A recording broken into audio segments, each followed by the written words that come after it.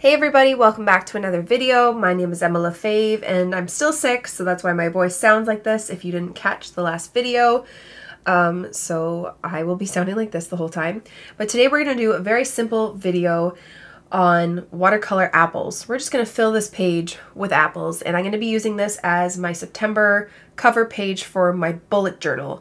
So I thought of apples because, well, back to school is in September here in Canada, and I love apple picking at the end of September, so I thought it was perfect and easy and just something fun to do. So I'm going to be wetting up my paints to start.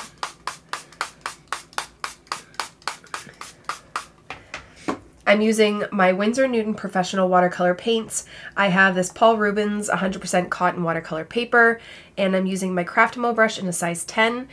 The light in here, the sun keeps going behind the clouds, so if it gets darker or lighter, I do apologize. I'm going to try and fix it as I go, but we'll see. And let's just jump right in, shall we? Okay, so we're doing some loose apples. I've done apples on this channel before a few years ago, but wanted to do it again. So I'm going to start off with some red apples, and again we're making it loose.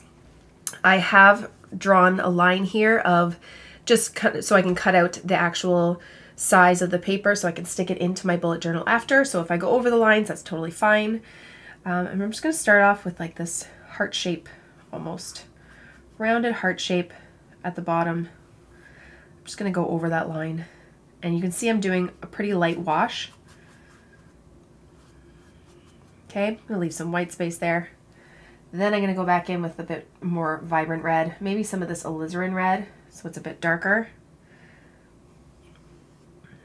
And I'm just going to let it dance, because why not? It's just so pretty when you do some wet on wet. Okay, then I'm going to take some, maybe I'll do another red one, maybe a little bit of green, and I'll just slightly touch this one. Remember, red and green make brown, so you're going to get brown if you mix them together, which is fine. I could have done a yellow apple, let's be honest. I'm going to do another one down here.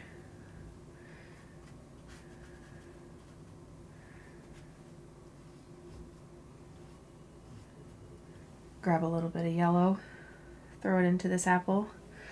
My brush is kind of dirty.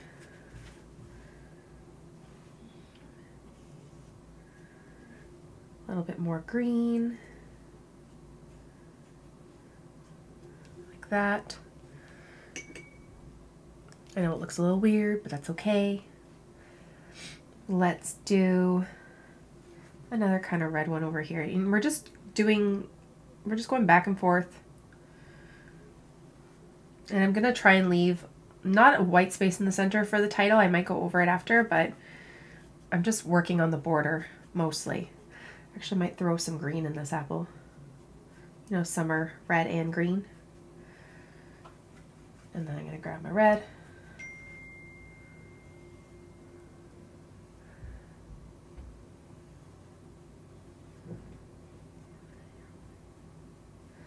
Like that. And then I'm going to do an apple that's sliced. So I'm going to just go and do like the C shape here.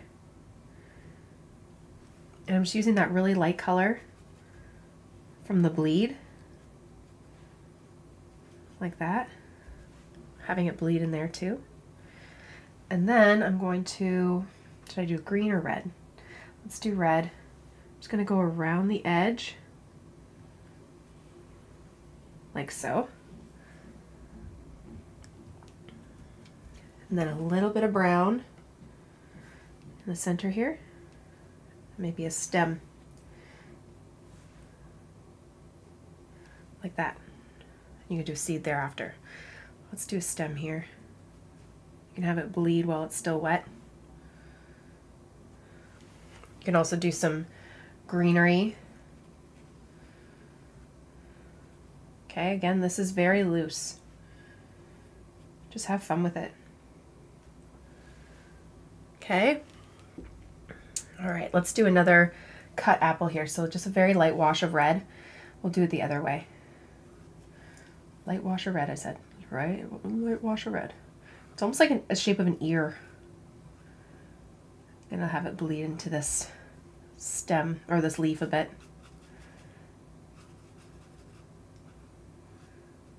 Okay, then I'm gonna let's grab some green for this one. Like we just cut into a green apple. Like that. I'm gonna wash it off. Grab my brown again, a little stem there, a little bit in the center where there would be the seed. I feel like I should add a little bit of red to this one too. Why not? It's turning. Like so. This darn sun. Making the lighting difficult in here. I actually might leave that blank right there because I'm going to do the little calendar there.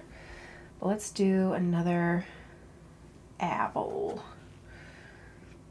I feel like I'm going to do another half, like, cut one. I really like the way they look like when they're cut. So it's like a C shape with a really light wash. Okay. And then just go around it with that darker color.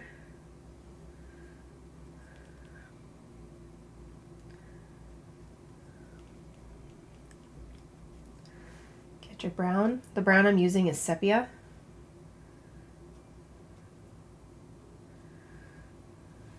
Like that. Like that. And let's do the side of an apple over here, just so to fill that in. So it doesn't look weird. Let's do another green. Ah, nope, red. I'm gonna do a red one over here. And we're just kind of filling up the page.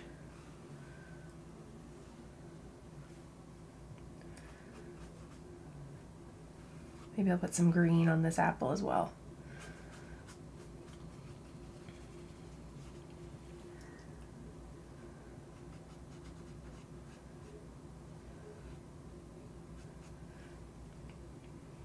Green and red are definitely a hard combo to work with because when mixed together they do make brown, so just keep that in mind, but I feel like a little bit of brown is not a bad thing either.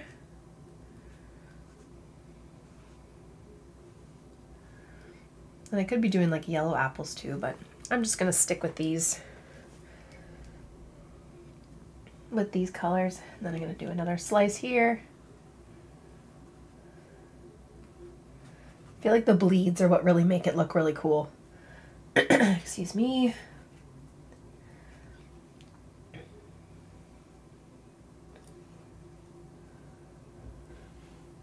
Okay. Come on, sun. Where did you go? Well, let's do some leaves coming off here. You can always fill some of the area with just some greenery, right?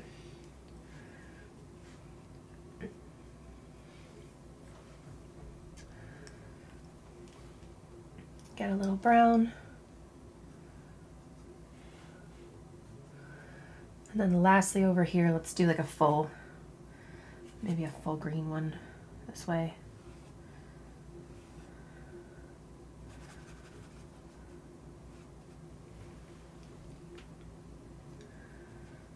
Maybe a bit of yellow.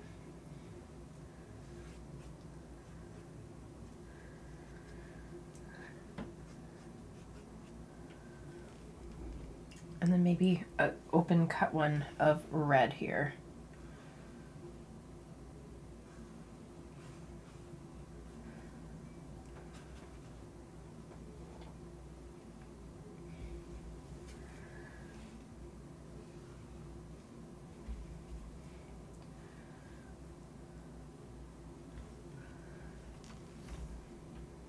Grab our stems.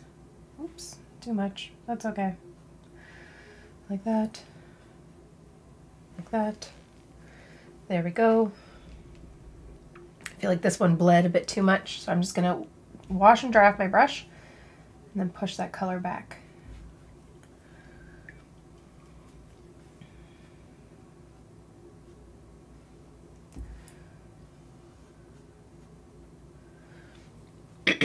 Like that. And then I wonder if I can write, I feel like I have to just, sorry, my head's in the way. Has it been in the way that whole time? I'm going to write September, a little calendar here. I wonder if I should just do another open, like cut one over here.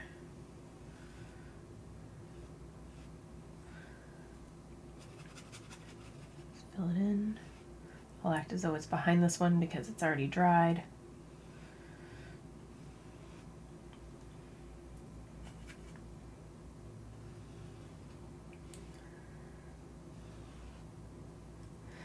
And then some brown. And then for the ones that have already dried, you can just do like a little apple seed on the ones that are cut open. Okay? And then any other spaces that you want to fill up, you definitely can with some greenery. It's just a fun, easy going pattern. Getting ready for fall.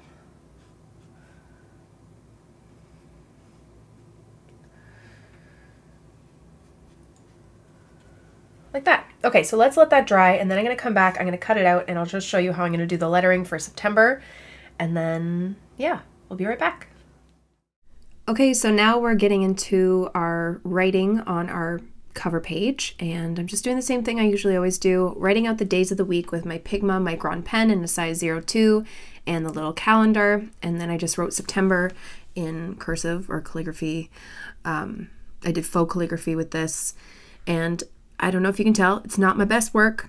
Definitely feeling under the weather filming this video, and I found it really hard, and by the end I was just so tired and just not feeling great that I didn't do my best. The spacing is awful. I really should have spaced it out better, but luckily it's just for my bullet journal and it doesn't really matter. And for me, the most important thing was that it was fun to paint the apples, and I still like the way it looked. Doesn't have to be perfect every time. But there you go. There is your cover for your bullet journal, or if you just want to make a fun watercolor apple pattern. Thank you guys so much for watching this video. I really hope you liked it, and I hope you learned something.